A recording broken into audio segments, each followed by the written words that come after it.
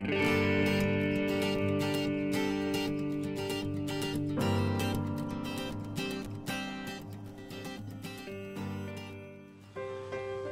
I urge you, brothers, in view of God's mercy, to offer your bodies as living sacrifices, holy and pleasing to God. This is your spiritual act of worship. Do not conform any longer to the pattern of this world, but be transformed by the renewing of your mind. Then you'll be able to test and approve what God's will is, his good, pleasing and perfect will. What's Paul writing about here? He's urging with a sense of insistence for people to look at what God's done. In view of God's mercy, get it in your sight what God has done through Jesus. And when you got that in your sight, then you offer yourself as a response, your body as a living sacrifice, holy and pleasing to God.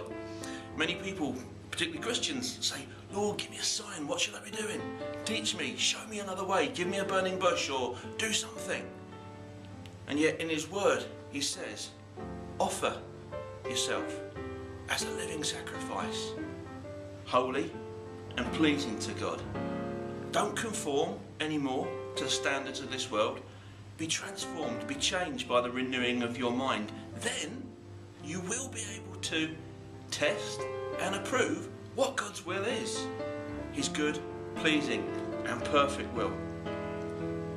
People are blown about by so many different things. What the world has to say, the mould we have to squeeze into, the way you've got to be because your friends say it, what the church expects.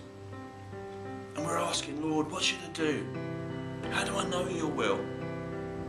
Very simply, if you want to find out God's good, pleasing and perfect will, you've got to offer yourself as a living sacrifice in view of God's mercy.